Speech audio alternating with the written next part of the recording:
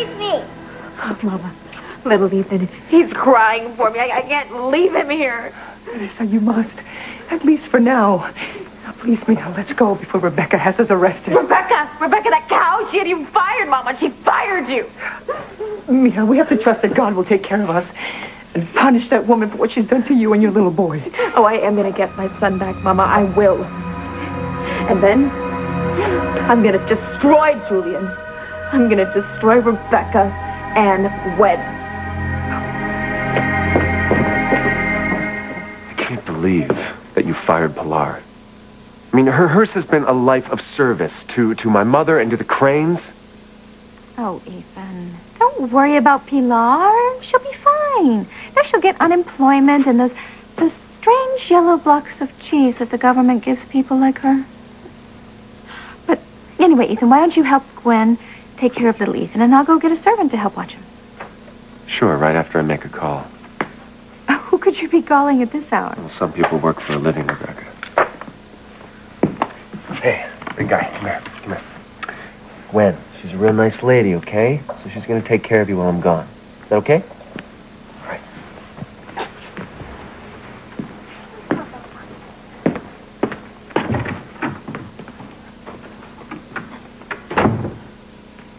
Well, thanks a lot, Mother. You know, the only thing that you managed to accomplish tonight is to push Ethan closer to Teresa. Oh, Gwen, don't worry. Ethan is just being Ethan. But don't worry, he'll come around. And then you'll have your husband again, and I'll be Mrs. Julian Crane, and we'll have everything we want. And victory will be ours at last.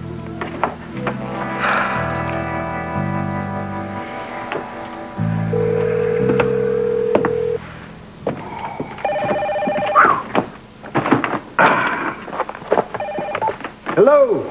Mr. Stumper, it's Ethan Winthrop. Ethan Winthrop. I'm shocked, alerted, and disconcerted. Now, to what do I owe the pleasure of this call? I'm going to tell you how to beat the Cranes and win Teresa's custody case.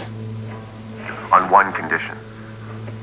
Keep my name out of it. You represented Ms. Lopez-Fitzgerald before. Why don't you take the case? I promised my wife that I would stay away from Teresa, and I'm not going to hurt Gwen again. Besides, I'm going to help you. I even got some money for you. Legal advice and cold hard cash, huh?